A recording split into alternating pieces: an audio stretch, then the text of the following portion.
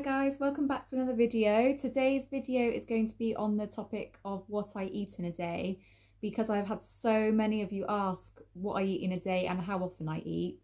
So I thought it was just probably a lot easier to just put it all into one video so you have all the information there, and hopefully I can answer everybody's questions in one video.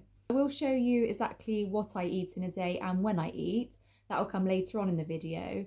But first of all, I just want to discuss a few things with you that I found when I started the carnivore diet myself. I just want to quickly take the opportunity to say thank you as well for my last video. I was completely overwhelmed at how many people saw that and how many people it reached, which was the goal, so that's brilliant. And also, if you did send me an email, I have read it, but I haven't had a chance to get back to everybody's yet because, again, I was just so overwhelmed with emails. I wasn't expecting to get as many as I did, and so many of you reached out to me and emailed me, so please bear with me. I have read your email, but I am just working through the list now and replying, so thank you for being patient. So I think it's really important to note that when you first start the carnivore diet, your appetite could be completely different to where it might end up. So for me, when I first started the carnivore diet, I was super hungry, and I think that was just where I was on a low fat diet before, and then I have transitioned to this meat and fat all of a sudden, and my body is just going, yes please, feed me, feed me, feed me, feed me. So I just couldn't get enough in the beginning, and especially fat. My body really wanted fat. So in the beginning I was eating a lot, and I think that there are other people that have been the opposite to me. So for example, Kerry from homesteadhow, I'm sure if you are following the carnivore diet, you are aware of Kerry. But I think he was opposite to me because he wasn't very hungry in the beginning. But I do put that down to me being severely underweight and needing to gain back to a healthy weight, whereas Kerry was overweight and needed to lose weight to go back to a healthy weight.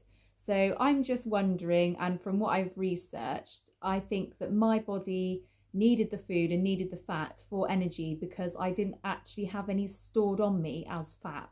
Whereas people who are overweight already have that fat stored on their body, so their body will use that first, and they will only then need to take in the fat and the food that it needs for the extra energy. But I think the main priority for your body to start with is to use the fat that is already stored on your body. So I think this is where we are all so different. Now, I started and I ate 3 meals a day in the beginning. That is because I was transitioning from a diet where I was used to having breakfast, lunch, dinner and snacks as well. And the thought of going to 2 meals a day or 1 meal a day for me was just something extra that I really didn't want to worry about. So I continued with my 3 meals a day. I didn't actually need to snack because I was so full, I suppose, from the protein and fat that I was eating in my meals, but I did need my 3 meals a day. I remember in the beginning being very worried about having the 3 meals a day because I was watching people on YouTube and they were all saying how they only eat twice or how they only eat once. Some of them were doing OMAD, and I was thinking, well, I'm on 3 meals a day and I can't ever see me transitioning to 2 meals, let alone 1 meal. So I was quite worried about that, and I did reach out to a few people and ask for advice, and everybody said just do not worry, it will all come naturally in its own time. And that's exactly what it did do. To start with, I was just having smaller meals 3 times a day. So my breakfast would have consisted of something like 2 lamb chops or 1 steak or a couple of burger patties. And then I would have the same for lunch and a similar amount again for my dinner. So I was having 3 small meals a day.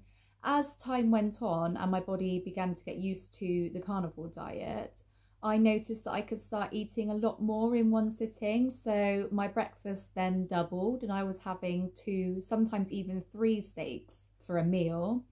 And I would find that I could actually go 7 or 8 hours before I felt hungry again. And then I would eat my dinner and again, I could eat the same amount again. So I naturally just transitioned into 2 meals a day just by gradually increasing what I ate in 1 meal. Now, how I go about it is I just do a Dr. Kerry and I eat when I'm hungry and I eat until I'm full. So I always go by the rule of thinking whether I fancy a steak as to whether I'm hungry or not. So if I think I'm hungry, I will say to myself, could I eat a juicy ribeye steak right now? If the answer is yes, I know I am definitely hungry. And if the answer is no, then I know that I'm not actually hungry. Because if you're not hungry for meat, you are not actually hungry. You can't use any other food to determine whether you're hungry because, well, for me personally anyway, if you asked me any time of the day, could I eat a donut? The answer would be yes, whether I was full up or not. So you can't use anything else other than meat. If you fancy meat and you fancy fat, then you are definitely hungry. And if the answer is no, that you don't fancy that, then you really are not hungry. So by going from that rule, I would eat my breakfast in the morning, have, like I said, 2 or 3 steaks, and then I would just go throughout my day. And if I thought, oh, I think I might be hungry now, do I fancy a steak? Yes, I'm definitely hungry. But I found that as time went on, that it was 7 or 8 hours since my breakfast before I actually even want my dinner. So I could only naturally fit in my 2 meals a day anyway. So I completely naturally transitioned to 2 meals a day. So for me, and my advice for everybody else is, in the beginning, you might want to start off what you're used to, but don't worry about it because you really, really do just naturally fall into your own eating pattern. And now that's exactly what I do. I eat twice a day still, and I have fallen into the 16-8 intermittent fasting. My eating window is between 9 and 5 every day. I never eat outside of those hours simply because I'm just not hungry. Another thing I became aware of is, as I said in the beginning, I was eating a lot, and I actually pushed some of my meals up to about 3 ribeye steaks, and that was just one meal, so I would be having sometimes 6 ribeyes a day, which is a lot of food. I think my body initially needed all that food for healing, and that's why I was so hungry. But again, further on down the line, a few months in, I suddenly noticed that I couldn't actually eat so much anymore. And I would have 3 ribeyes on my plate and I would eat 2 of them and think, oh my God, I'm so full, I can't eat any more. How on earth did I ever eat 3 ribeyes? I just don't know. So my appetite just naturally dropped. And I think because my body had done main of the healing with the high amount of food, that my appetite just naturally dropped down a little bit lower, which was nice because it wasn't quite so expensive then. So now I eat a lot less than what I did in the beginning, but I have heard this a few times through other people, that sometimes in the beginning they are super hungry and your body might need all that food for healing, but other times people start off and they're not hungry at all and they actually get hungrier. And that's what happened to Kerry from Homesteadhow. He got a few months in and then realised he was doing OMAD, 1 meal a day, and then he realised that that wasn't enough for him and he started to feel hungry and his body wanted more food. Now he put it down to, because he'd lost all of his weight from his body, all the fat from his body, that now he needed the food as a source of energy for his body to burn, which makes complete sense. So I'm sure that that's why it happens. Lots of people have also asked whether I eat grass-fed meat or whether I eat store-bought meat. And the answer to that is both. So we have a farm and occasionally we have a beef animal in the freezer. At the moment, we don't have a beef animal in the freezer. There'll be one coming shortly in the next couple of months. When we don't have one in the freezer, I just get my meat from the supermarket and I actually buy the cheapest meat going. I always make sure that I buy Red Tractor assured so that I know that the animals are farmed to a high standard. That is just the one thing that I make sure that I do get. But other than that, I buy the cheapest meat. And in the beginning, we didn't have a beef animal in the freezer and I actually healed on the cheapest meat.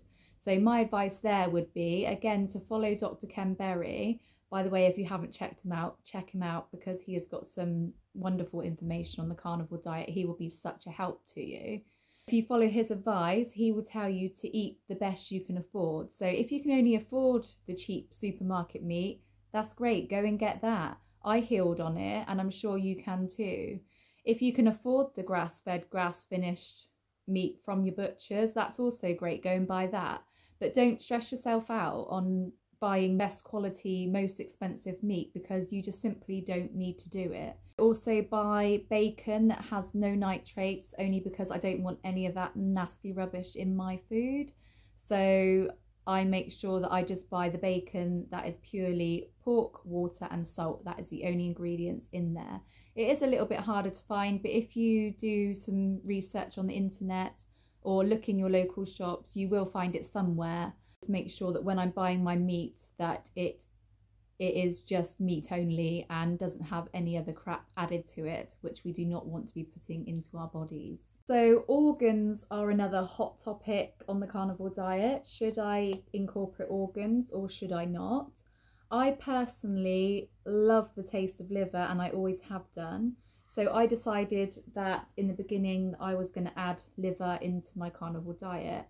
And if you've done your research, you will know that you can't eat too much liver because it has such high amounts of vitamin A and you do not want vitamin A toxicity. So I was just having a tiny weeny amount. And when I say a tiny amount, probably about 25 grams of liver every other day. And just fry it up in the pan and just eat that alongside of my meal. And as the weeks went on, again, I gradually dropped that. And then I was just having a little piece on a Sunday. And I actually got a few months in and I suddenly didn't like the taste of liver anymore. And I thought, well, this is funny because I absolutely love liver. And I would just look at it and I would think, oh, no, can't eat it. I do not want that. So I stopped eating it for a while. I would listen to my body and just stop eating it, which I did. I thought there's no point in forcing it down when my body is physically telling me not to eat it. And just recently I was going into my freezer to get some meat out and I found a bit of liver at the bottom and I looked at it and I thought of liver just sounded delicious to me. So I thought that was my body's way of telling me that I perhaps needed it again. So I've just added it back in. So that's the beauty with the carnivore diet, is you can for once listen to your body and listen to your body's needs. I've never had that ability before.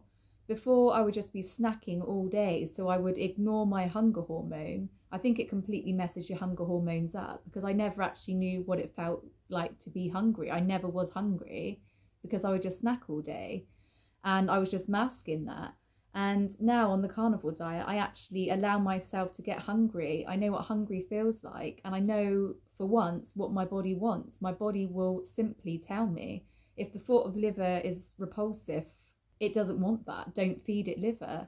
If the thought of liver suddenly sounds delicious, eat it because your body is telling you it needs it and it wants to eat that. So it's just so simple to follow what your body wants when you actually listen to it. And when you are feeding it the proper human diet, you can listen to all these signals and it is just a wonderful thing. I do the same with salt. So I salt all my food to taste. Again, Dr. Ken Berry's recommendation, just salt to taste. Don't be afraid of salt. Our body actually needs salt.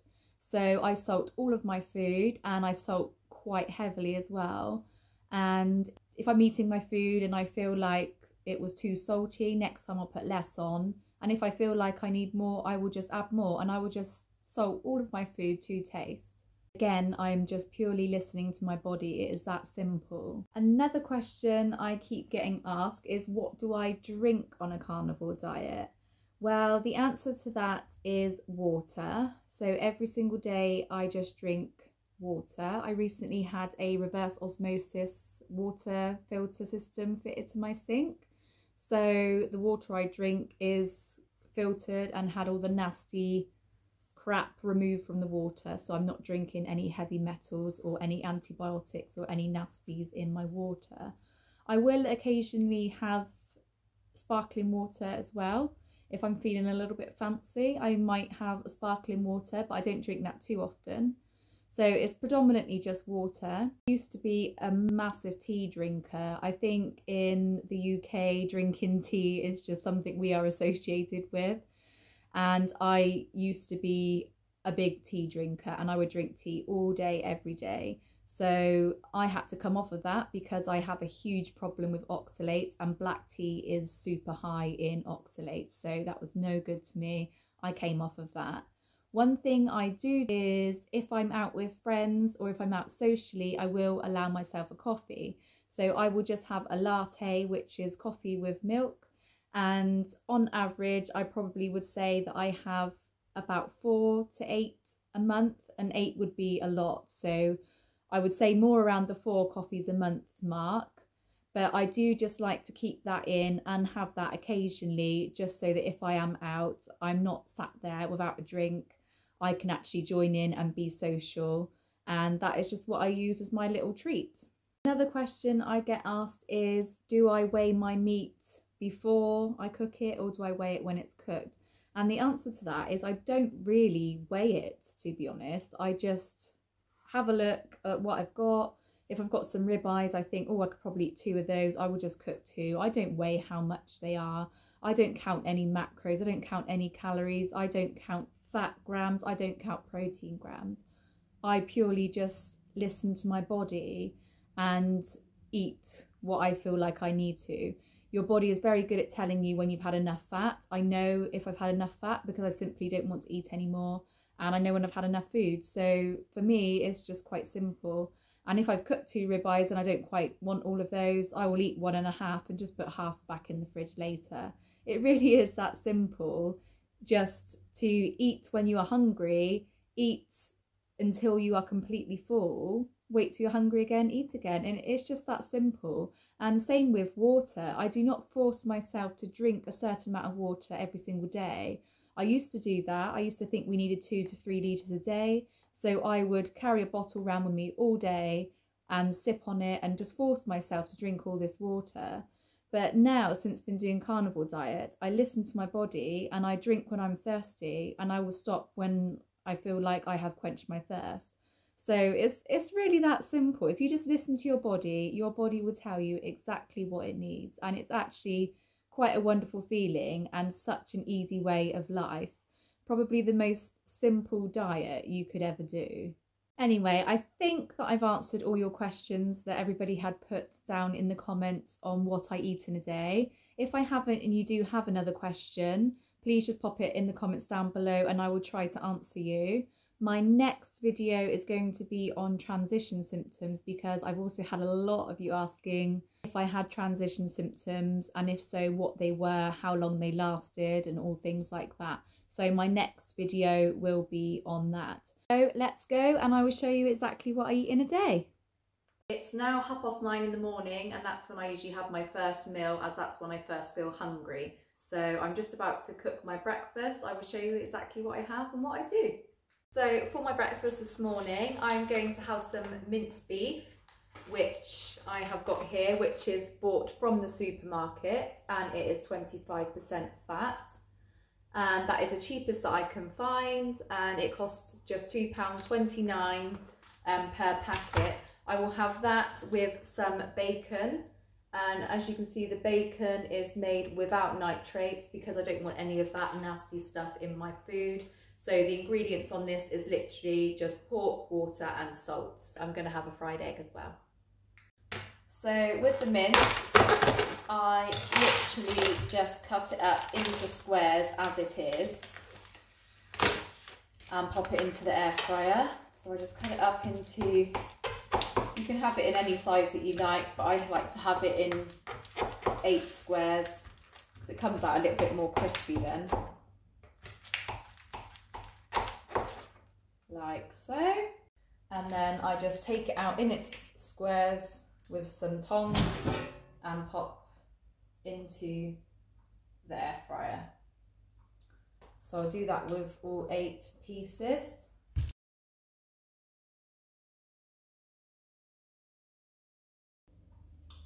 So there we go, and I just pop those into the air fryer. And I cook those at a temperature of 200 for 16 minutes and turn them halfway through. In the other side now, I'm just going to cook my bacon, and I will have 3 or 4 slices of this, depending how hungry I am. This morning I'm going to eat 3. There's my bacon slices going into the air fryer. Right, time to cook my egg now.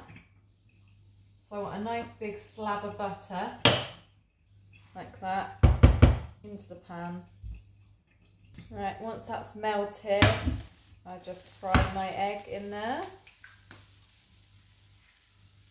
Right, now that is cooked, I will pop it onto the plate with the rest of my food. So I have my mince there, my bacon, and then I'll pop the egg on the side and use all of that lovely butter to drizzle over the rest of the food. So there we have it. So that's a whole pack of mince, which is just over a pound of meat or 500 grams, 3 bits of bacon and a fried egg. I always salt my food with Redmond sea salt. That is the most natural salt that I can find. And I add a nice generous helping of salt, and I will usually add salt throughout the meal as well. I just salt to taste, so if I don't think it tastes salty enough, I'll add more. And that's breakfast done. Cheers! It's now 4:30 in the afternoon and I've just started to feel hungry, so let's cook some dinner. So for dinner tonight, I'm going to have some lamb chops. They are thick butcher lamb chops. Look at the fat on those, they look lovely. I'm going to cook them in the air fryer. I'll probably end up having about 4 of these, but what I will do is I will cook them all up so I have some spare in case I'm not full after the 4. Yummy. So I will cook these at 200 degrees for 12 minutes and turn them halfway through.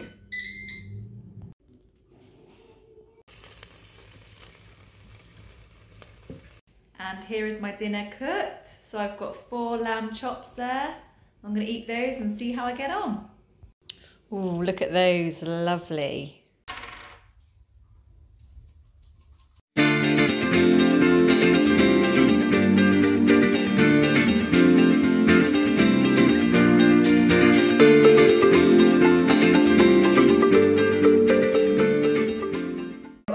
Having all 4 lamb chops, but I couldn't eat any more because I struggled to get through those, to be honest. So the extra 2 that were cooked up, they will be put in the fridge ready for tomorrow. That is all I will eat now for this evening. It is now 5 o'clock and I am done for the day. I will not be able to eat anything else for the rest of the day. So just 2 meals. One was at 9:30 and the other one was at 4:30. And that is me for the day. Thank you for watching. And again, like I said earlier, if there are any questions, just pop them in the comments below. I'm hoping that I've covered everything that everybody has asked, and my next video will be on my transition symptoms. So I'll see you then.